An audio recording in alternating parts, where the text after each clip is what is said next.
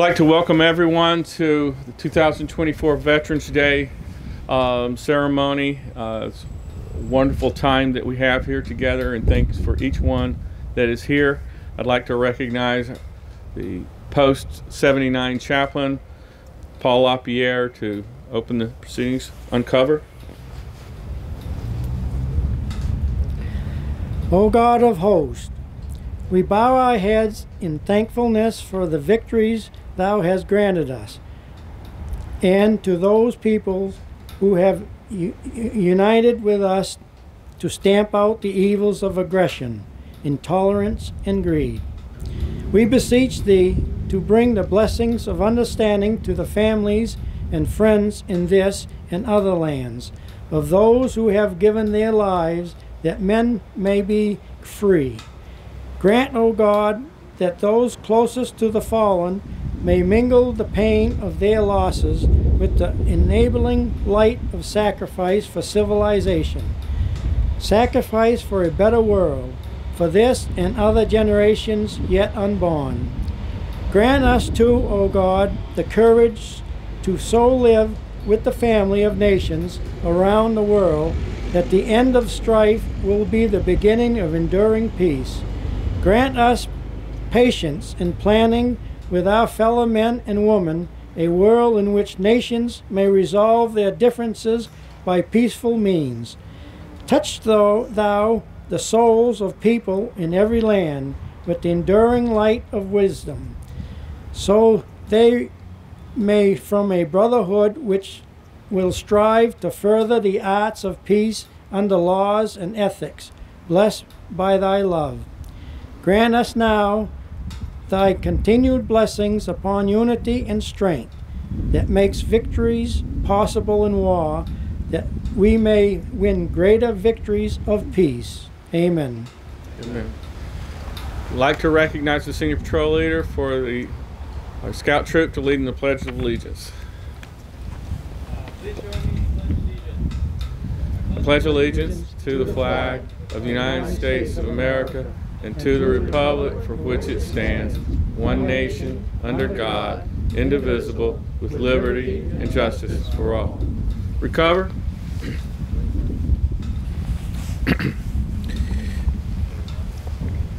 On Veterans Day, this day, we are commemorating the services of veterans of all wars. We remember how men and women set aside their civilian pursuits to serve their nation's cause, defending the freedom of mankind and preserving our precious American heritage. We believe our strength on the field of battle, on the supply lines which nourished our armed might, lay in the justice of our cause against the forces of evil. We believe our determination has made us better warriors because we fought with our minds and our hearts as well as our bodies. We recognize service to our country, and her cause does not end with the termination of military service. We continue our endeavors in behalf of an honorable world peace with a feeling of profound gratitude to God and to the men and women who gave their lives as their part of the cost of this noblest of causes. Out of blood and sweat, we learned of purpose, sacrifice, tolerance, bravery, and discipline. These are solid foundation stones upon which a great nation is built. In our continuing quest for an honorable world peace, we must cultivate these virtues. I'd like to recognize the Acting First Vice Commander, Paul Amatucci. Thank you, Commander. War has taught us the lessons of obedience to command. The game is more than the player, and the ship is more than the crew. There is a greater discipline we must now pursue if we are to preserve the virtue of obedience in our quest for an honorable world peace. This is obedience to the laws we ourselves make, the voluntary discipline of citizenship. Under our system of government, we may change the laws by majority rule. We may persuade our neighbors to new theories and new courses. We may advocate in the free elections the choice of veterans or plans. As good citizens, we follow the choice of the majority, whether that choice be the individuals or not.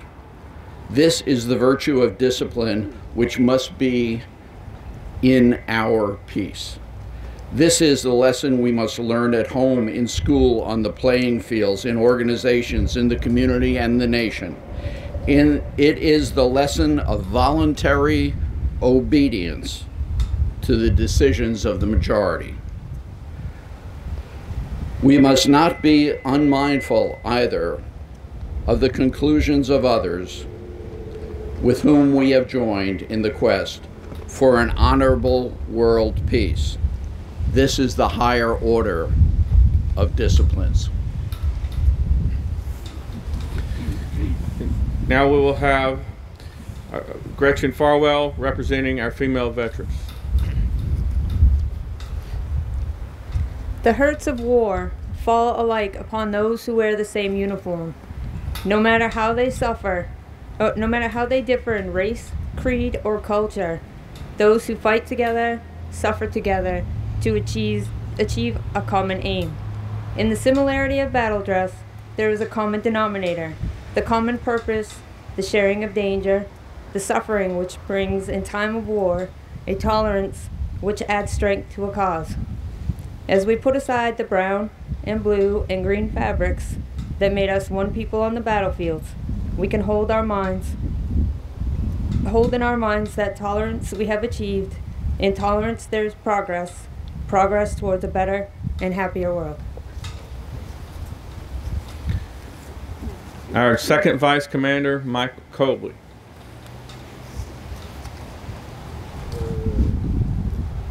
Courage is one of the virtues born of war. The courage of individuals in the face of danger, and the courage of nations to protect the weak and punish the aggressor. There is bravery to be shown in peace as well. May we recapture the courage which turned the wilderness into cities, that bound men together under government. We can turn slums into comfortable homes, turn uncertainty into certainty. We can reach new heights of civilization and opportunity for the men and women of this nation, if we have the courage to expect and work for the better way of life. There can be romance in this challenge also.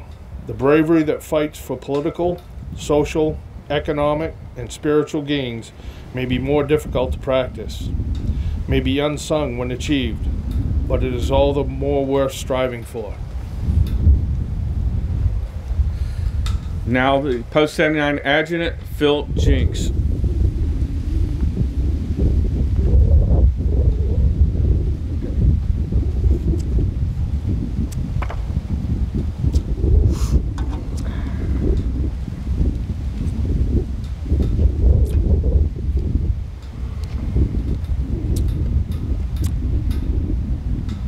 If there be glory in war, it is almost incredible spirit which it engenders. Those who offered their lives sacrifice their all with magnificent abandon. Heroism becomes contagious. Yet too, in warfare, greed and brutality are epidemic. Too often, it is these later which persist in the peace that follows. Let us strive to see the same spirit of self-sacrifice that is cultivated in peace and has been exhibited in war. It behooves us to rear new standards of success, to inspire youth in peace as youth was inspired in war. Public honor must be given where public honor is due, not to the manipulator or of the market, the seeker after profit, power, or position, but rather let us honor the heroes of science who alleviate human suffering and carry to greater heights the standards of civilization. Let us honor those who in public service seek not how much they may secure from the nation, at how much they can give. Let us honor those who devote their lives to the education which will lead our children to on to live and laugh and learn and love as we have only dreamed of doing. Let us honor those veterans who carry into ordinary affairs of life a noble idealism and sincere capacity for self-devotion. Let us translate the devotion of war into a devotion of peace. Let us will to live as well as to die for our country. Hoorah!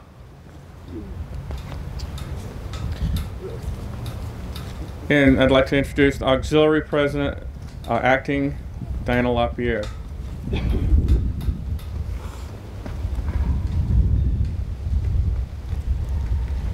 The waging of war involves more than just the combatants who fight to the death on the battlefield. The fighting forces begin at the fireside and in the hometowns.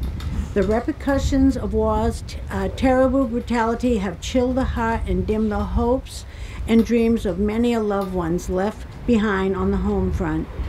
While the horrors of battlefield may not have been our experience, we have lived with terrifying loneliness created to answer an aggressor's challenge. In waging war, we have moved forward with a unity of purpose which made us strong, forgetting pettiness, egotism, and pride. Our hearts beat in tune with those in other nations fighting for freedom and dignity and opportunity of mankind. Excuse me. In our constant quest for an honorable world peace, there is need for unity of purpose if we truly are to move toward a brighter tomorrow.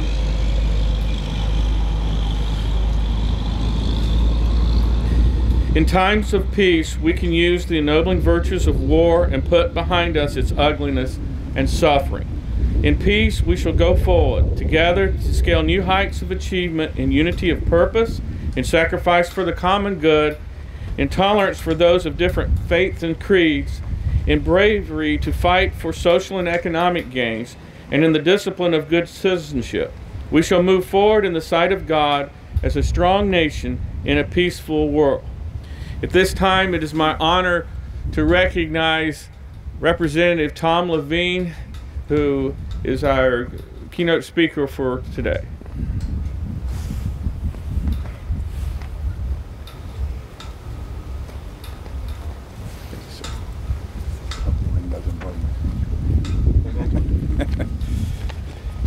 Good morning, everyone. Thanks for joining us here today.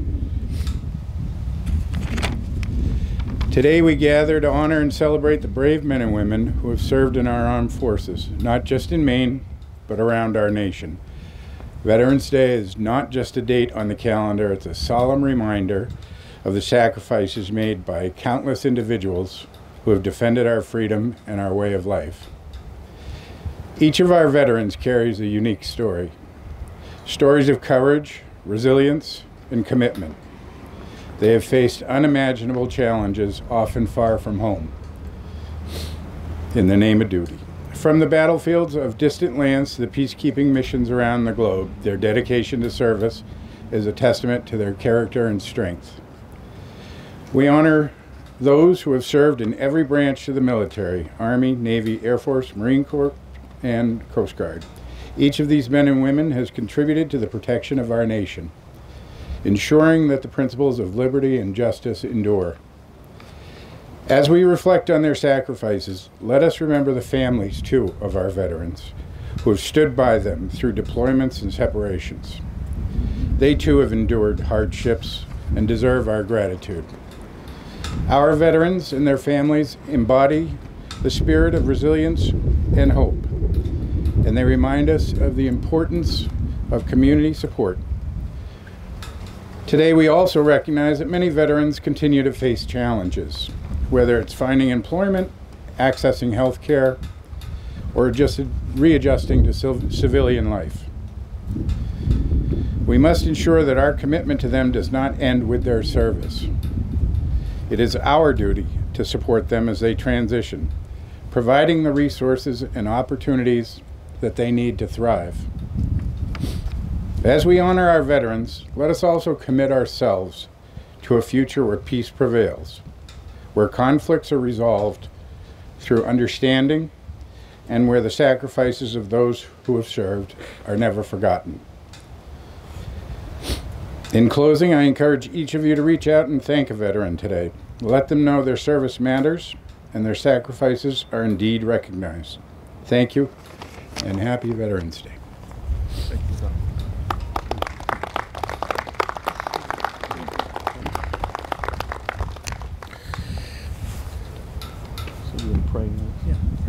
So we're going to have a benediction and prayer, which will be followed by the honor guard and the bagpipes, which will be Tom Marteau, a Vietnam and double Purple Heart veteran, will lead in playing service branch hymns and Amazing Grace. Also, I'd like to announce before Paul closes in the benediction that the VFW Post 5744 is having a Veterans Day ceremony in South Berwick near the Town Hall at 2 p.m. and that also following this event at the Evergreen Funeral Home, we'll be laying a wreath to honor our veterans. The auxiliary will be laying that wreath, and veterans are invited to a luncheon to follow at the Bibber facility across the street. So this time, uncover.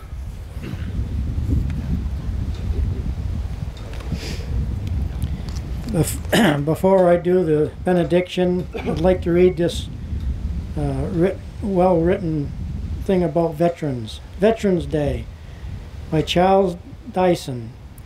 On Veterans Day, we honor all who answered to a service call. Soldiers young and soldiers old fought for freedom, brave and bold. Some have lived while others died, and all of them deserve our pride. We're proud of all the soldiers who kept thinking of red, white, and blue. They fought for us and all our rights. They fought through many days and nights, and though we may not know each name, we thank all veterans just the same. Now I'll end with the benediction. Let us depart in peace and in love and charity, and our neighbors, may we be joined together in common goal of service to God and our country. Let us drive safely and carefully to our homes, and may God's blessing be with us all. Amen. Cover. Honor guard. Detail. Present arms.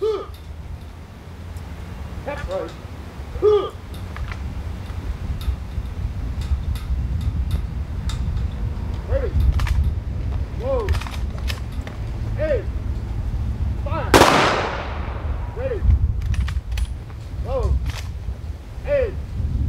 Fire. Ready. Whoa. Hey.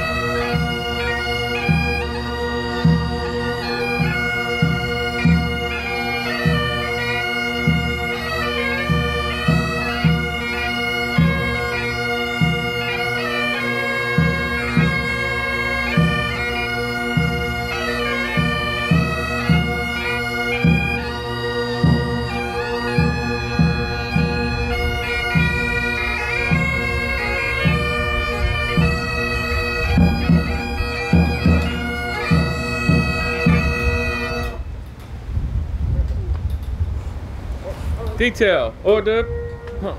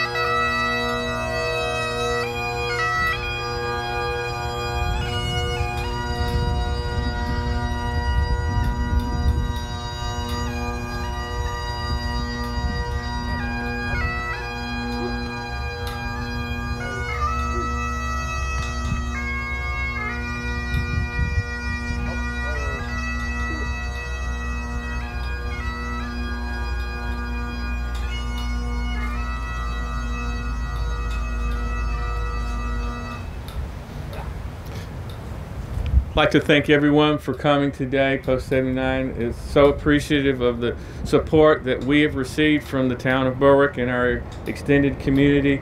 And for each one that's here today, if there's a veteran in your life, give them a hug and thank them for their service and enjoy your day today.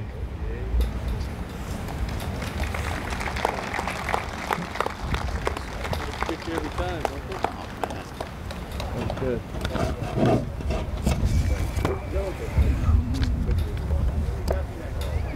That went well. I think it went real well. I had Diana go after, but I think it worked out that way.